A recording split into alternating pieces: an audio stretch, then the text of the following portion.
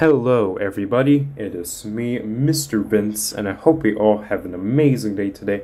And in this video, I'm going to be talking about why I love the new Roadways instead of Roblox Jailbreak.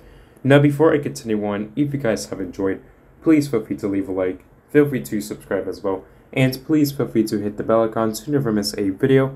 And without further ado, let's go ahead and jump right into today's video. Also, I do want to mention that this is my 5th year of making YouTube content since my first ever YouTube video was made on July 11th, 2017.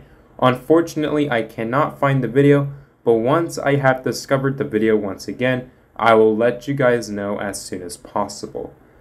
Now, let me go ahead and first off thank Asimo, BadCC, and CritSticks for making Jailbreak a whole new experience, especially for the OG players.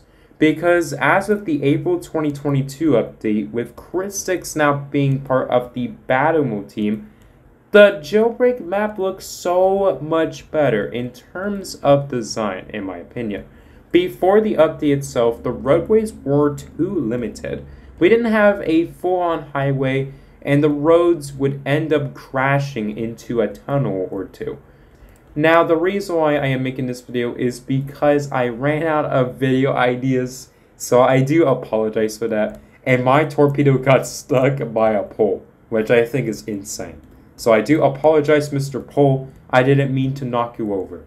So the roadways, as you can see here, are especially ideal for those driving the Torpedo, the Brule, the Concept, the M12 Molten, the Minier, or anything else related to top speed. Because top speed vehicles are going to need longer roadways for them to reach their true potential top speed. Unfortunately, the Brule, the Torpedo, and possibly the Concept can't really reach their top speed with ease, since they either require rocket fuel or a good amount of time on the roadways. The roadways still look similar to OG Jailbreak's roadways, but they're more connected and less limited. I think with the new roadways, it makes it easier to drive through the Jailbreak map itself. Now, I do love the fact that as of the April 2022 update, there is actually one full loop and one roadway, which is the one I'm on right now. The only downside, though, is that there are way too many curves to pass through, especially if you're driving the Brule, the Torpedo, the Chiron, the Concept, or the Beignet, because those cars rely on top speed. The roadways themselves are great, and I really love the idea of having a full-on highway for those who enjoy driving around in their favorite vehicles. Because with the full potential to drive around in one full loop, Jailbreak starts to feel less boring. However, with that being said, not a lot of people drive on the roadways just to make one full loop around. Racing around in the roadways that we have today are even more ideal because you can definitely spend some time on the roadways, since the roadways are somehow entertaining.